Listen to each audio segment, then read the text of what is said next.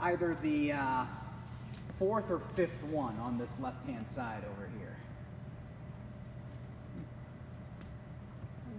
I have not seen it. One thing that I think is very interesting about the theater is we don't have a booth. So when we have a show here, and there's a group doing lighting and sound design, they actually sit in the very back of the orchestra pit. The booth right above that is our projection booth. And so that's where traditionally all of the cameras would be, and it's still kind of set up as a projection booth even though we don't have any projection cameras anymore. And then all the way up at the top of the building, those are spotlights. So there's not a lot of space available, so when you have all of these big lighting and sound boards that they have today, it actually works out for them because they prefer to sit in an open air space and hear the same sound that everybody else does, see the same light, so they sit right there in the back.